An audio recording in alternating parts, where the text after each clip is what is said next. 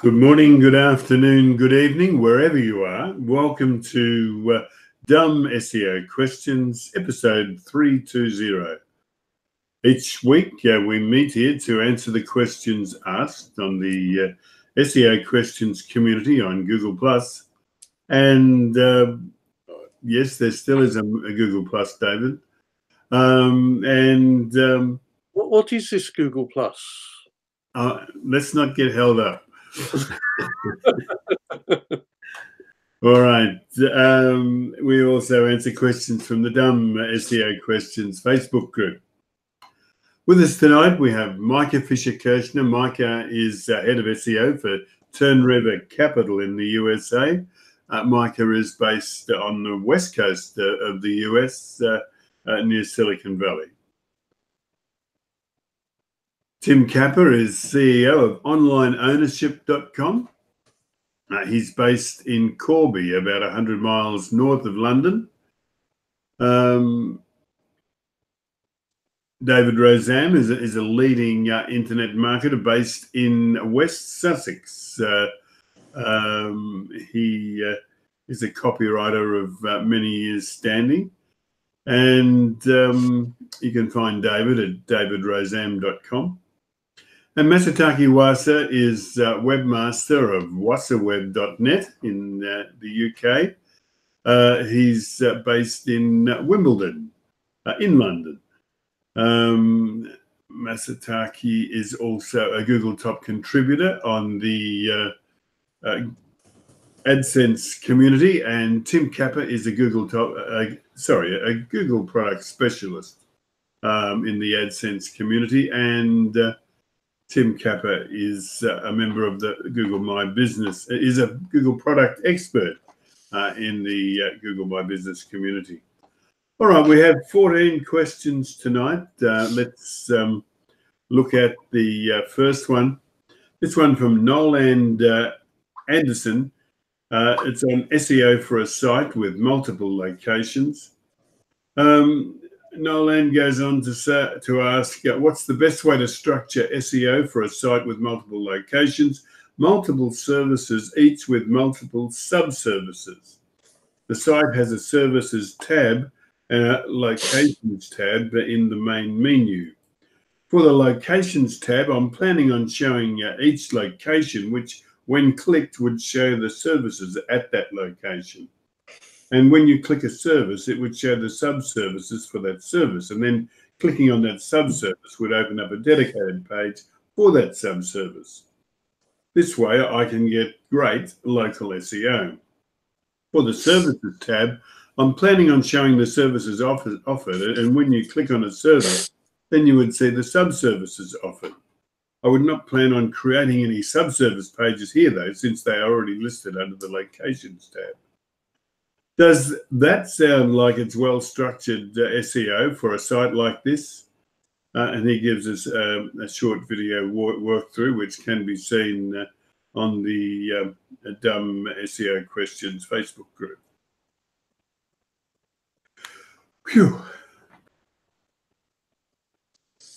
So,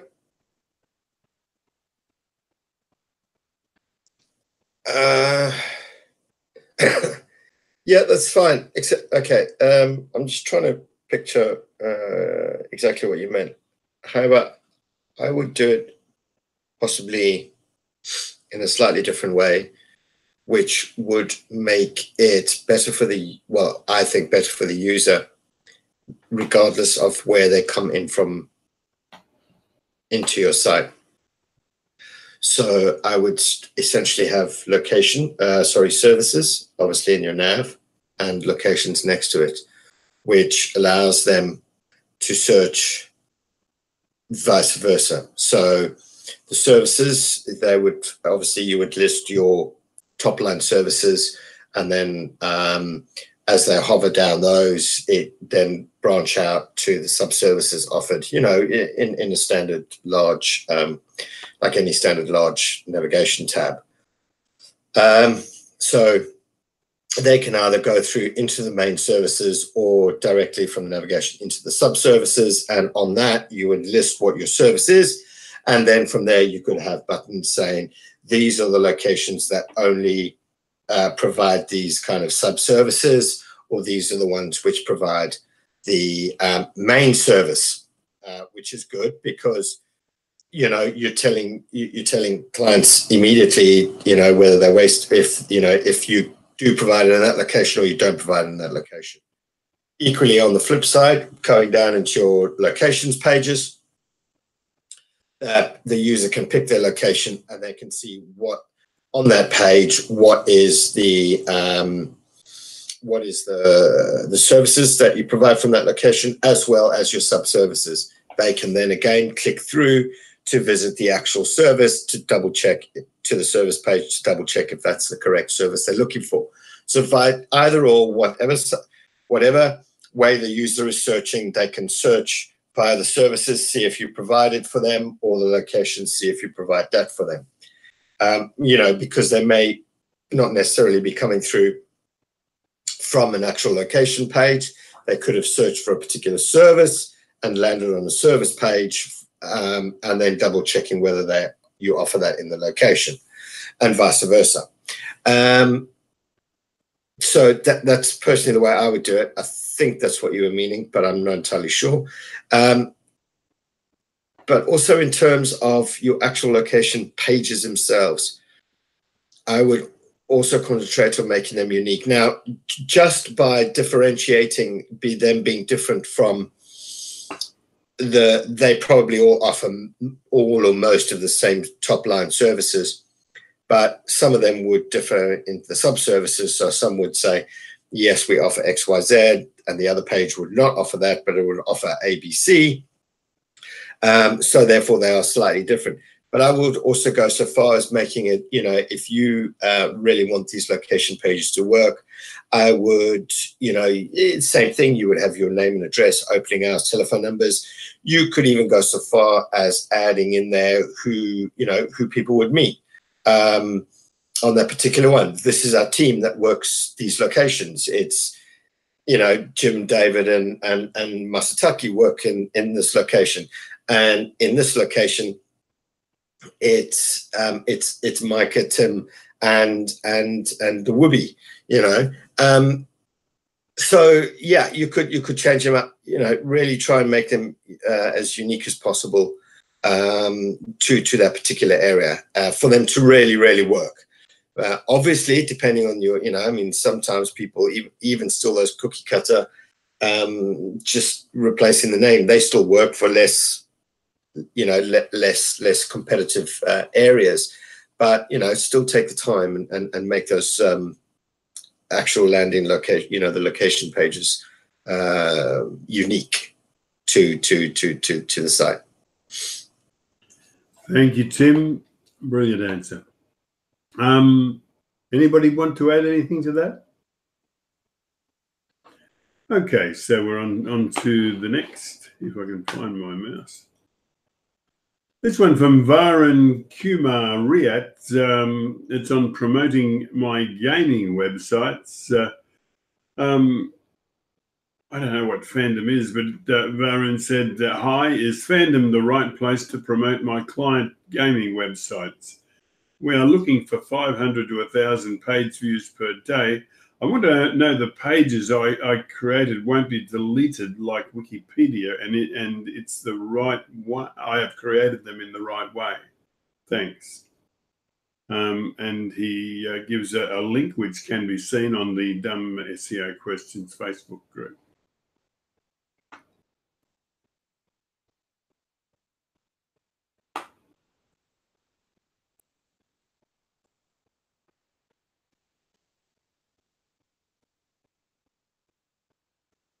Should call out Michael Martinez. He is a stalwart of our community.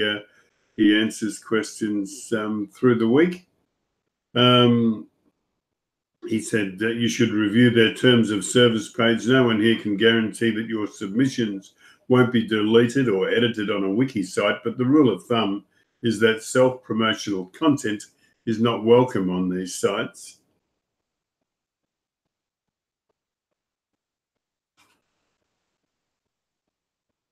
No other comments? Yeah, so look, I don't know much about gaming. What I do know is that YouTube has massive channels with gamers on there which look at recordings of freaking games. I don't get it. But they're there. So rather than trying to sort of get yourself on maybe chat rooms, and like Michael pointed out, the terms of services, I would look at creating a community. And essentially, if you've got a gaming website, that's what you're going to need, is a community. So although I don't really know about it, I would say my first point of call would be creating a community on YouTube, for example, of these gaming sites. Creating some form of, I don't know, I haven't looked at your site, but creating some form of, maybe you've already got some active users on your site, getting them involved in the community, getting them to post their stuff. Maybe they've already got their own little bits of online followers, posting recordings of the games or whatever these gaming things do. And I would say your first point of call is to start creating a community where there already is a shed ton of these. If you're unique enough, and you can create and foster that kind of community, that gaming community feel and vibe, then I can't see it. Then I can't see you going wrong. Thank you, Tim. Okay, let's move on from this one on to number 3 on our run list from Paulo Caesar. Paulo, people say SEMrush for keywords, Ahrefs for backlinks. As of 2019, is this still really the case?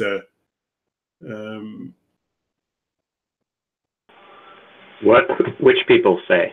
I've never heard of that phrase before. So, yeah, I'd like to know who's been saying that.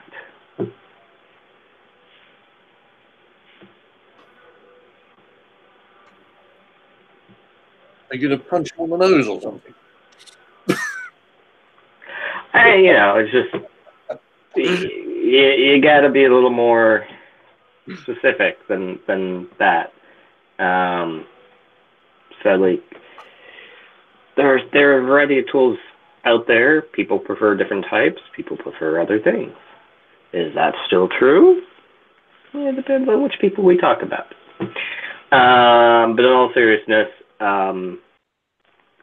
the use of tools can vary. Some people prefer Ahrefs, others are Majestic, and same thing goes depending on the size of your company or which ones you use. There are SEMrush, Searchmetrics, BrightEdge, etc. Your view of what you use and prefer and like to go for can vary. So I don't know the numbers offhand to know what is more popular or used more versus the others, or to say which one is fully better based on any kind of good metrics.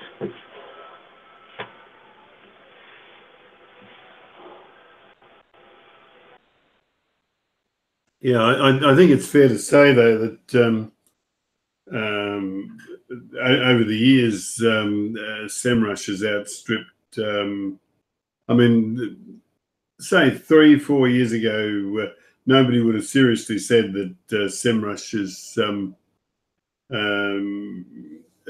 better, like Ahrefs was a unique operator, whereas now SEMrush is occupying that position.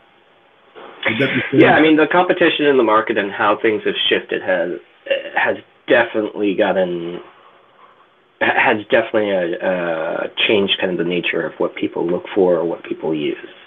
And that's good. More competition, better for us. Yeah. Yeah, I couldn't live without SEMrush. I should also point out that SEMrush provide many of our panelists with a Guru subscription gratis. And we should acknowledge that. But as I say, I couldn't live without it. No, comment? Same here. It's I think I use it nearly every day. Yeah. My own, yeah, totally. But for local, for me, you know, there are a couple of other little bits that I need to use. But I mean, SEMrush keeps working on their local aspect side of things, and specifically, yeah, I mean, well, you know, Paulo, this is the thing, you know, both of these offer 13, you know, limited trials. Chuck them in. You know, it with a lot of these tools, it's what you feel works better for you, because everybody slightly uses tools differently, finds their own thing. Yeah, I think give them both a shot. See what works for you. You know, maybe you spot something more useful in one than the other. Maybe you like both. Sign up for both. You know, it's entirely really what you're looking for, and what you're using for. Personally, I very, very, very rarely look at backlinks, if hardly ever. So it's not a major issue for me, and therefore I've never really used Ahrefs for that either. Yeah, so give them both a, you know, their free trial, their limited trial, see what works for you. Cool. Okay, let's go on to number 4 on our run list. 4 down, 10 to go. Michelle Cohen asks, this is an SEO question about hyphens. So a lot of words have hyphens which regular lay people don't use when writing. When you use KWS, or do you mean keywords in your copy, should they be with or without hyphens, or a combination of both? Thanks. I think one and the same. I think grammar and SEO have merged over the past few years. I think that Google is very good at ignoring our use or not use of hyphens and other grammatical strangenesses. So write as you feel is correct. Write as you feel is grammatically right. Don't worry about it. I thought this was going to be a question about hyphens in URLs. Thank God. Thank God it isn't. Let's forget about worrying about hyphens. Just get out and write some good content. Google and your readers will understand it, whether you use hyphens or not. There will be a few grammatical pedants who will complain about your use of hyphens or not use of hyphens. I may be one of them, in fact, but really, just get the meaning over, get it over correctly, make it a nice read, and don't worry about the little dashes between words.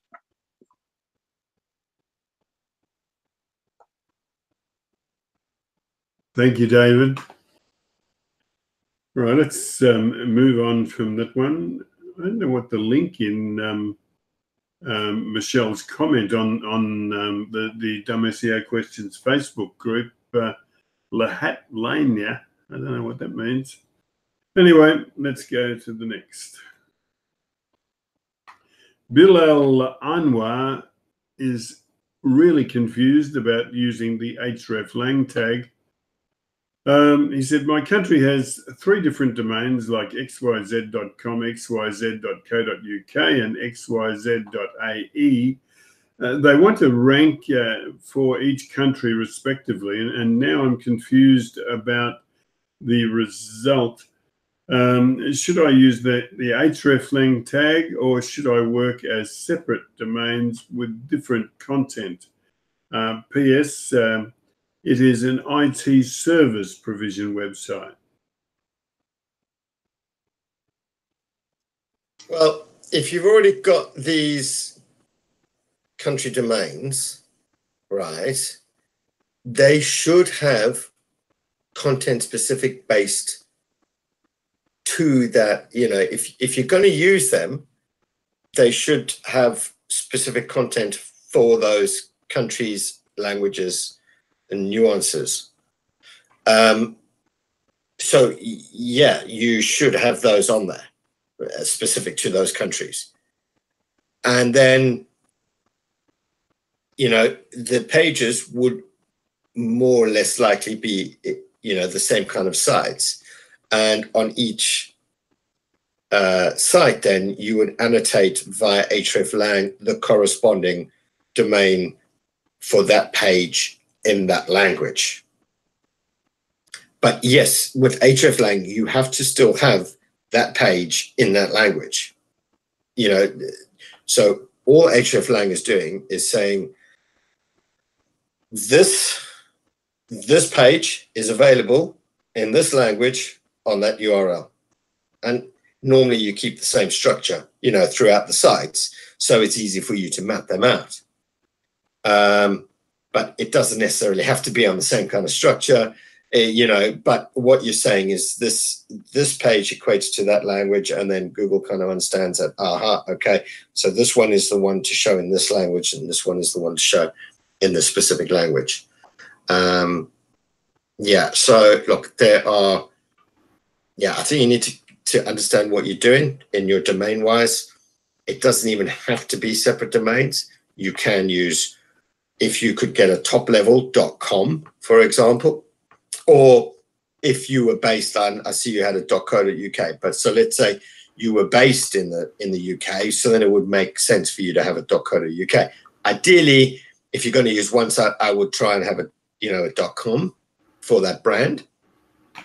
And then you can, obviously, you can have the different language pages on the site, and then those can be annotated, you know, so you can literally have one site, but, you know, for the different language pages, versions.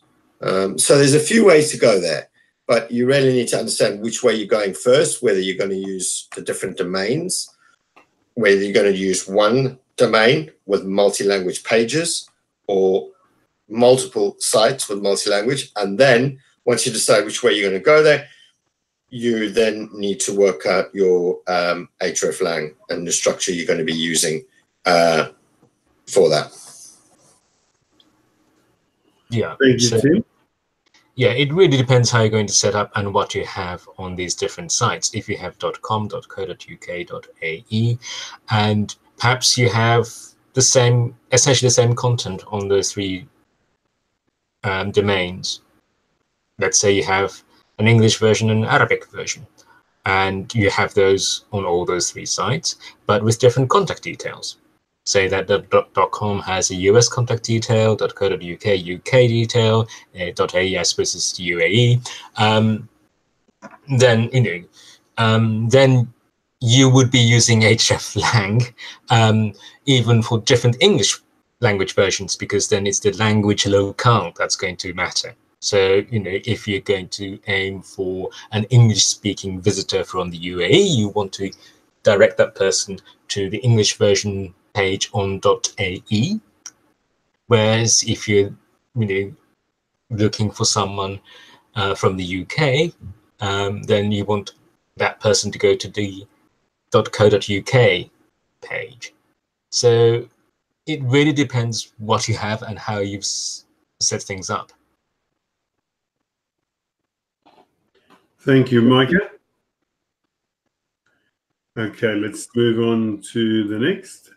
Ooh, I have a new identity now. What's wrong, Micah? Sorry, Masataki. Oh dear. Oh well. It's okay, I was speaking through Masa anyway. Yeah. Okay. JLo asks a question titled Meta Descriptions and Title Tags for Pagination Pages. JLo wants to know, is it worth the time and effort to come up with unique meta descriptions and title tags for pagination pages? It seems that there are 3 ways to deal with the duplicate meta description and title tags with these. 1, give them a total unique title meta/meta descriptions. Is it worth it? It seems very time consuming for me. 2, give a little modification like this is page 2. I'm not sure it is to do anything, especially for the meta description, since I don't know those numbers mean anything to a user on search engine results pages. Or 3, just leave them duplicated. I wonder, what would you deal with title meta description with pagination pages? Let me know your thoughts. Thank you. I would not say this is time consuming whatsoever. You can create a system that basically says if parameter includes p = 2, then put into the title tag, append page 2. If p = 3, append page 3. So none of that's going to take a while. It's worth it, especially if you're not, as an example, no indexing your paginated pages. So yeah, the value to, at least from a title tag perspective, I think is worthwhile.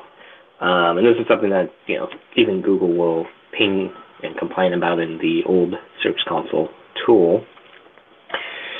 Meta description, I would definitely at least remove the meta descriptions from the paginated pages at a minimum.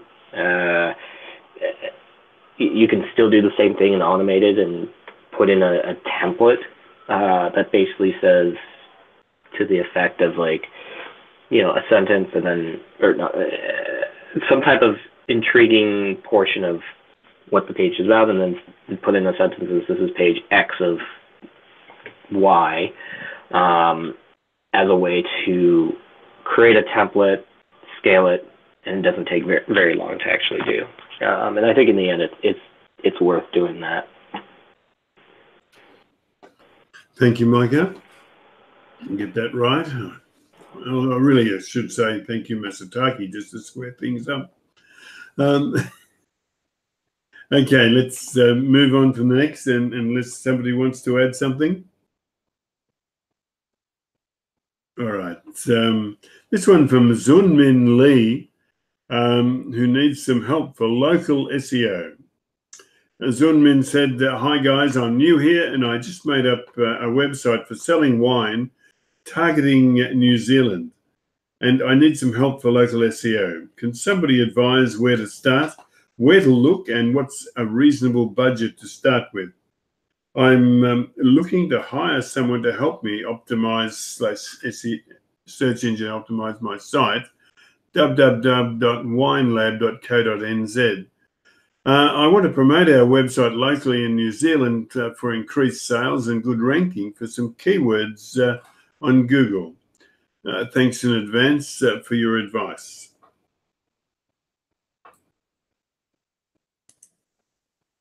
Well, the first thing is you should be regularly checking my blog. That is a given for anyone that's into local SEO. Certainly follow me on all my social channels. I share some golden stuff. As for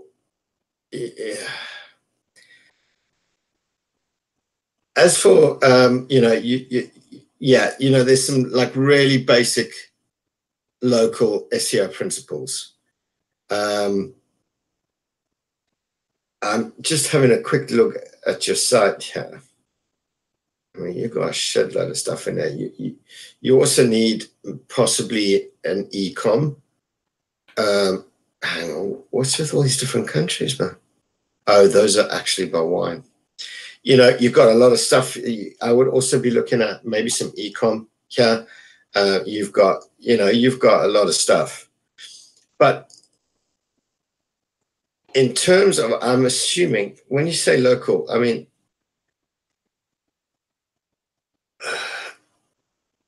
where are you? So,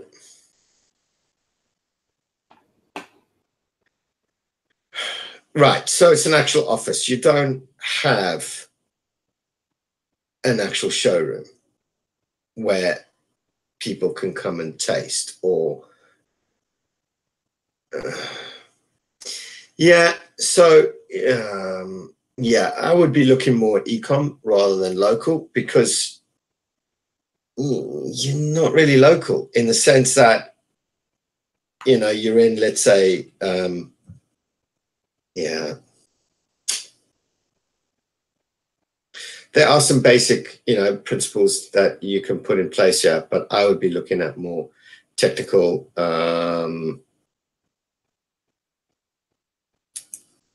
stuff here for you.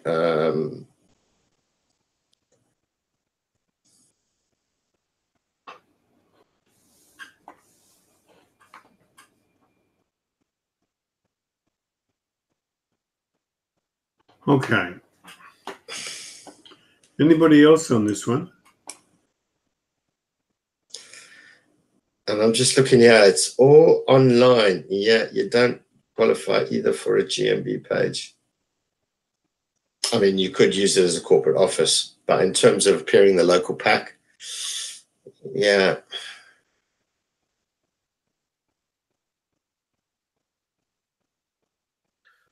Yeah, I misunderstood this entirely. Although if I'd read the question properly, I thought that this was about New Zealand wine, specialist New Zealand wine, but obviously isn't. It's targeting New Zealand. But yes. Yeah, it's an e-com wine site for New Zealand. It's not, they're just not local. Yeah, I agree with you totally. Yeah, there's like, you wouldn't be able to be appearing in the local pack for anything, which is like the basic premise of sort of local. You know, when somebody searches wine shop, you know, my nearest liquor store, depending on what location they're searching in and how you targeted, you wouldn't be able to appear in the local pack in that sense.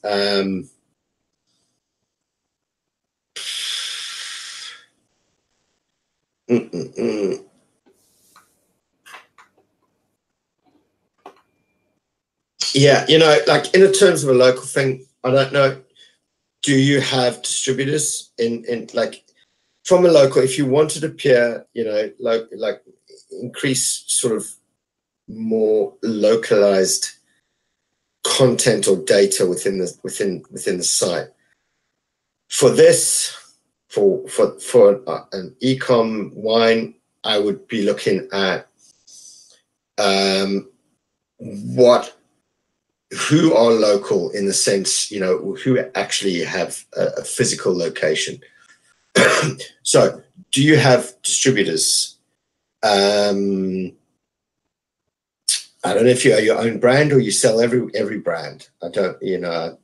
So, do you have distributors, local distributors, people that stock your products?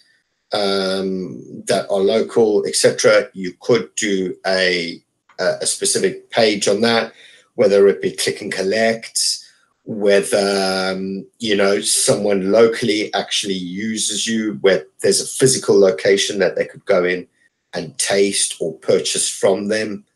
So that's the kind of angles, if you were talking in the local SEO sense, that you should be looking at here. Yeah. Thank you, Tim. Okay, so we're past the halfway mark and we're on to number 8 on our run list from Tyler Marin. It's titled ClickFunnels Duplicate Content Issue. And Tyler asks, is there any duplicate content issue with putting my ClickFunnels content on my actual WordPress site as long as I no index CF? I suppose that means ClickFunnels. ClickFunnels serve their purpose and driven by pay-per-click, but some of the content we made there would make for good site content. I can turn off the indexing of the ClickFunnels, but I just want your 2 cents worth before doing that. Yeah, so it all depends on how on what's on that page, how you've created it. You know, it just really depends on what's on that page. And some of them are actually, it all depends how you created it. Some pages in itself, look, they are unique enough and to be able to perform, you know, pretty well in organic. However, some aren't because, you know, you may have created, you know, really nice graphics, but there's like very little text on there apart from, you know, it all depends on how you created it. And so people can go, yes, I'm interested. You click yes, and it fills down. Then, you know, it all depends on what the page looks like, if it would be of benefit to the site. Ordinarily, I mean, the ones that I've worked with or sites that I've worked with, they tend to be more posterized pages. So, of course, they offer really no value if somebody happened to click on it via organic, because it just wouldn't make sense unless you came through from the targeted ad, either on Facebook or, you know, or on AdWords, etc. It just wouldn't make sense unless you were particularly following that specific ad or chain at the time. So in that instance, we tend to just no index it because it serves its particular purpose for that particular campaign or ad that was running. They click through, it's all, you know, themed, it all looks the same, and it serves its purpose in that moment, not for the site organically. So really, it all depends on how you've created them and what they look like. And if, you know, if it would make sense in organic search results. Yeah, it all depends. But in most of the times that I've, you know, when we've been working with this, we tend to no index it because it's not, you know, it's just not suitable. Thank you, Tim. Okay, let's move on to number 9 on our run list. This one from Dean Hewer. Dean asks a question that's titled, I'm trying to switch my site from HTTP to HTTPS. He said, I've already migrated the site over to SiteGround, which installs a free SSL. Do I also need to do a redirect? Is there anything else I need to do?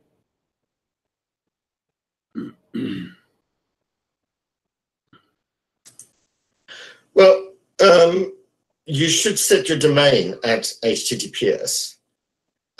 So, for example, you can do that. Like, I don't know what site you're on, but for example, if you're in WordPress, you can literally in the general settings set it to HTTPS, for example. SiteGround takes care of the rest. If SiteGround is also the, you know, for your domain, you need to just remember to set whoever has the domain. You need, you know, in your oh shit, what's it called? That freaking A thingamajig. You've got to change your IP, yeah. And of course set it to both www and, you know, in your, is it DNS? I don't know. whoever has your bloody email. And then, yeah, pretty much that's it done. But you need to set it in, you know, for example, WordPress, you can set that in your general settings. But what you will know is that SiteGround's HTTPS won't kick in until you've sorted out from the actual domain, wherever that is. If that's in a different, you know, it's not on SiteGround, it's on a different, like, you know, you've bought it on 1&1 or wherever, you need to point that to the right place. And that's about it.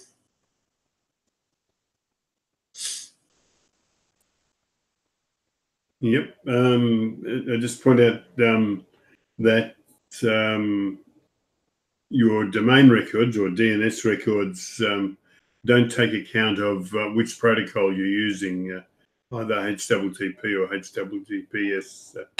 It's all the same on DNS. Yeah, but your AT, it still needs to go to the right IP. Exactly.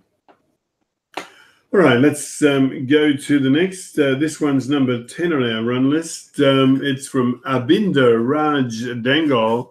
It's titled The Best Practice to Implement hreflang tag. I just need some clarity, it seems. He said, which is the best practice to implement the hreflang tag, in the header or in the sitemap? While going through some articles, I learned that I can go with only one method. Is this true? Yes. Thanks in advance. Well, it has to be in a header. Yeah. Because it's got to be on the page. On each page. Each page is unique. Because each page, so it's like a / page A. Well, then it needs to, your hreflang will say, right, to find this page in Japanese, then this page in Japanese, you will find it there. You can't just have it sitting in a sitemap somewhere. You know, it needs to be page by page basis. Thank you, Tim. So to clarify on some of this, from what I remember, okay, hreflang must either go in the header, the head of the HTML, or it can go in the XML sitemap. In those cases, though, the situation for that has to be a one-to-one map of the exact same thing for what pages you're trying to match to. So it's very finicky and very precise. If you mess up on a set of pages, those sets of pages won't look at the hreflang as a result. The order can often matter as well. There is no general preference between the use of two. You'll find, though, that I think most SEOs still prefer having it in the head section, just because it's easier to diagnose, and usually you have more ability to fiddle with it than you do an XML sitemap, generally. Yeah, I think you could put it in the HTTP response code as well. You know, as a URL, you can, I think, use that in the header response. But I would personally put it on page for the reasons Micah mentioned.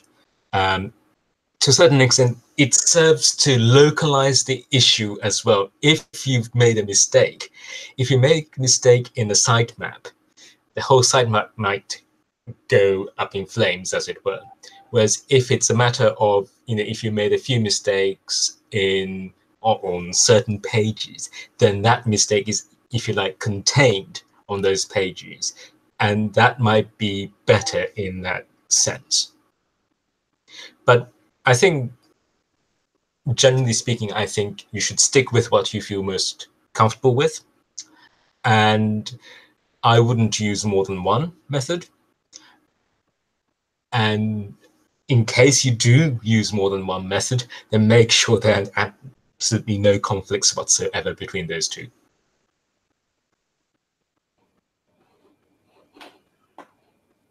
Okay. Thank you, guys. Let me move on to the next.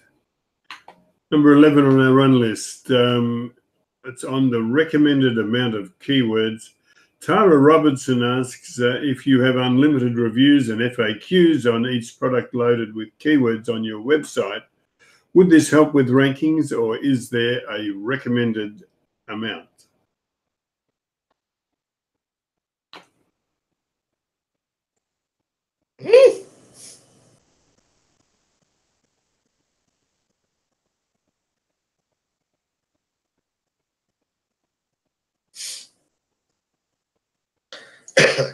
So if you're going to have, well, I don't know how you can have unlimited amounts of reviews. Okay.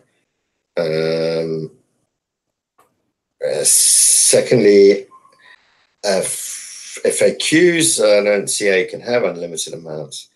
But I would say to you, place the, if you want to go down the road of creating an exhaustive FAQ section on that product, go for it.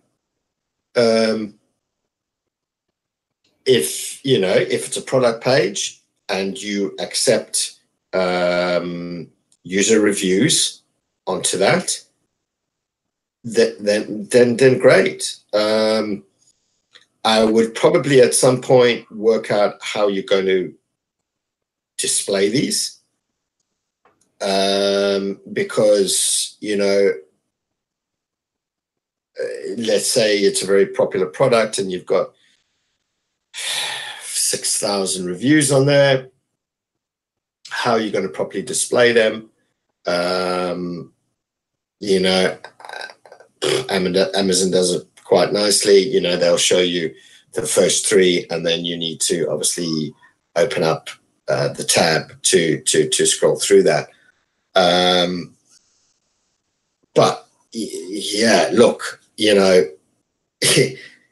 you still are going to need to use tabs, because if you start getting crazy in the amount of stuff you're putting on there, you will need tabs. You will need to structure it, figure out your structure and what is usable. But if you want to put on there, you put enough on there to satisfy the user. Reviews, well, it's not necessarily about satisfying the user or making them. It does help with the purchasing decision, certainly, but having all 6,000 on there, well, that's questionable. But you are going to need to paginate it, or not paginate. You are going to need to tab it, or at least have it in some form of useful user experience where people, if they wanted to start scrolling through, they can scroll through. It needs to still be user friendly.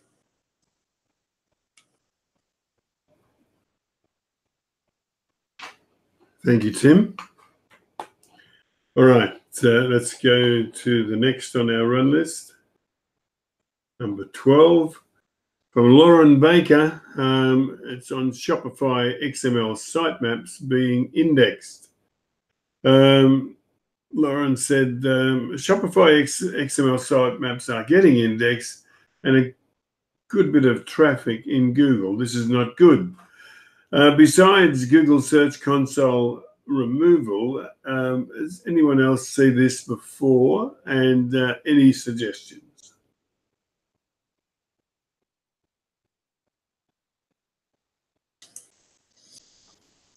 Well, how?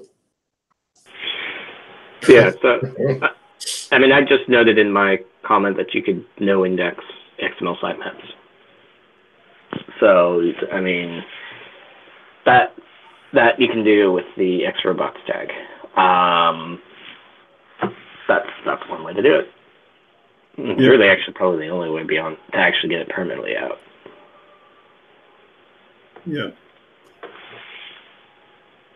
These sort of things come and go. If you do a search for robots text, you'll find that Google has indexed about half of the robots text in the world. They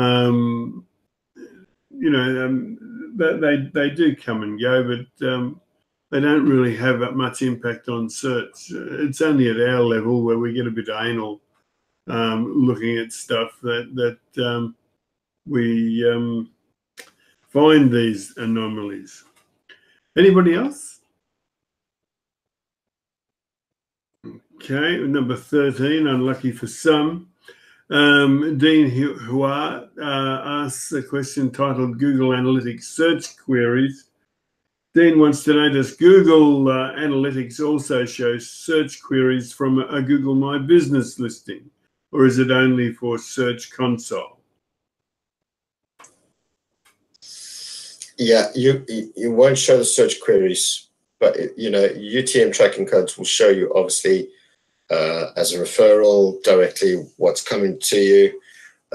Search Console will show it, but unfortunately Search Console has had a big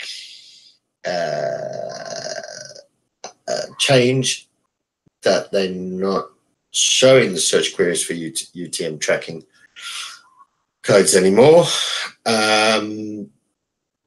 So yeah, you're not going to find the search queries. Just when Google Search Console gets useful, then they remove it. It's bread and circuses. It's only there to keep you confused and yeah. It was a whole big thing on UTM. Initially, they said it was a hiccup that the UTMs weren't appearing anymore in Search Console, and then they said, "No, we're just not going to show them." So, yeah, it's a bit of a pain because that was pretty much the only way of checking out. So the only real option to you now is trusting the insights and the search queries provided by Google My Business actual insights, which are horrendously shite.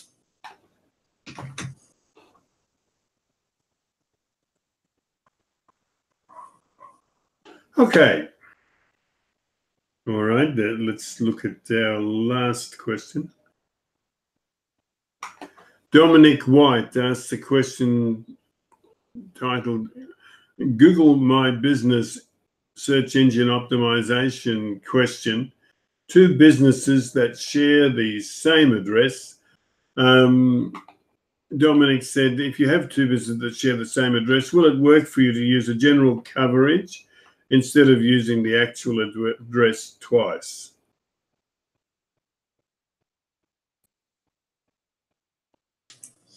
Okay, so it's a little bit odd here, right? So you can have many businesses at a location, at an address, right?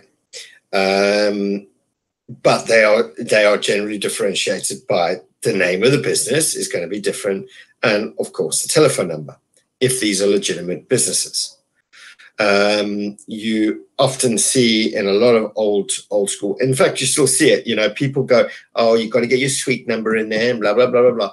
But I mean, hey, you can pick any major city in the world, pick a massive building that's full of lawyers, doctors, whatever, these health centers or whatever, same address throughout, 5,000 businesses in there, but they all do well on there's no particular filter or anything, because they can all be there. Some remember to put, oh, we're on floor 2. Some remember to put their suite in. Some do, some don't.